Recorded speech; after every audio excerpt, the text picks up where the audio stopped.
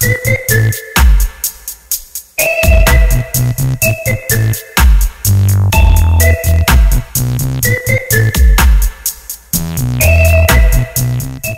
here at D-Lab with another project, and today I'm going to show you how to convert one of those hot chassis amplifiers into a safe amplifier utilizing a new power transformer.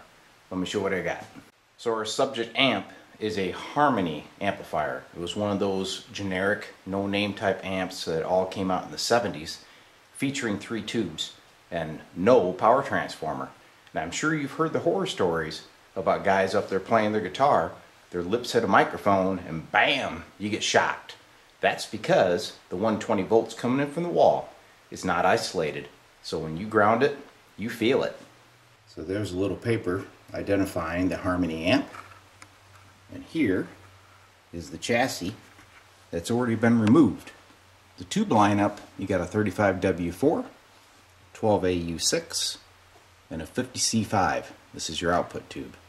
And there is the output transformer. This transformer, I really don't know what it does. It's not connected. And this is a isolation transformer that somebody installed hoping to eliminate the ground issue, but in this case it just produces a lot of buzz, distortion, and yes, a little bit of smoke.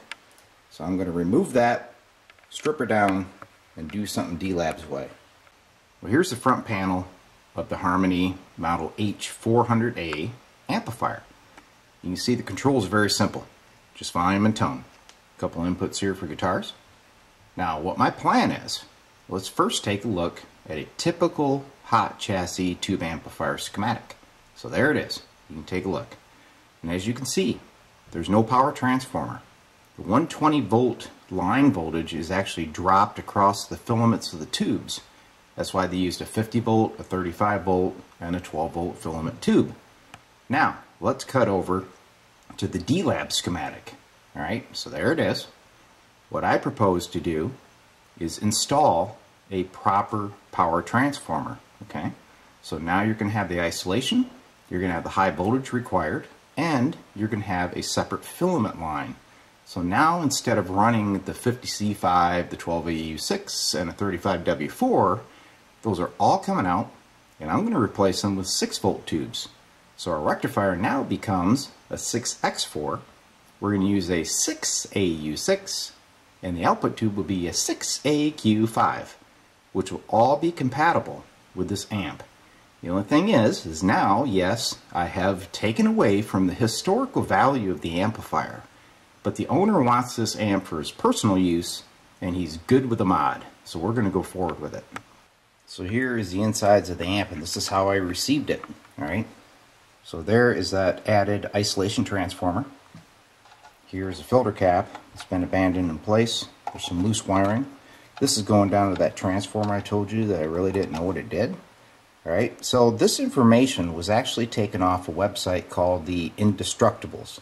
There's some steps on how to isolate an amp. I'll post some pictures here so you can see what their end result was, and I'm sure it worked fine, but they just didn't want to interrupt the original circuitry, which I'm good with. Alright, so what I'm going to do is I'm going to remove the triad, and in its place I've got this power transformer here, and this is a routine transformer that I use on little 6AQ5 amplifier circuits, and it works beautiful, and it'll mount right in that place. So first step, I'm going to carve this stuff out, we'll mount this up, and start wiring it. So here's a progress report. New transformers in place. So we have a 6X4, 6AU6, and 6AQ5. Let's look underneath, and then I'm going to show you that the amp chassis still goes in as intended. Here's the underside. New filter caps, screen resistor, balancing resistors for the filaments. The 6X4 is wired up, high voltage lead coming off. I still need to get in here, rewire the filaments, and kind of clean that mess up, but we're getting close. So as for the chassis fitting with the new transformer, it slides in this way. She comes up into place here.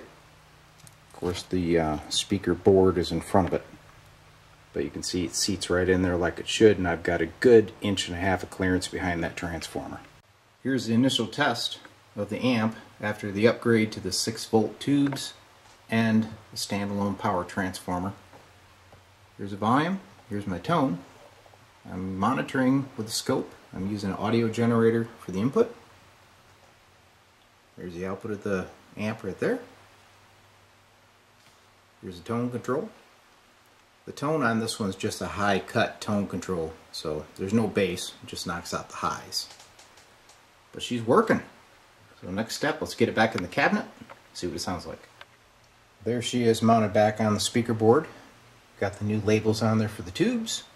Thing looks great. We'll get it in the cabinet and see what she sounds like.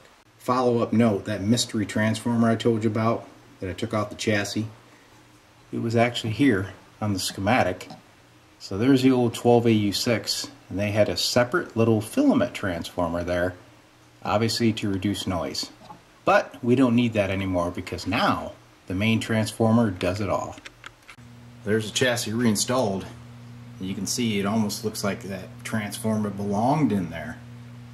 It really came together well. I've got the amp on right now, so I'm going to rock her down here. I'll put the camera right by the speaker. You can see there's no hum. I'm going to crank up the volume. That's natural. Alright. So she's quiet as can be. Let's put a signal into it. So the harmony's fired up.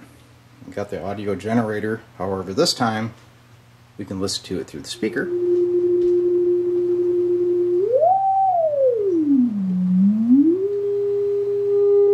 Plenty of volume. She's good to go. Next I got to get my player over here, but I'm not going to show that in this video. This video is just to show you how easy it is to put in a standard power transformer rather than try and do a science experiment with isolation transformers and bridge rectifiers and voodoo magic.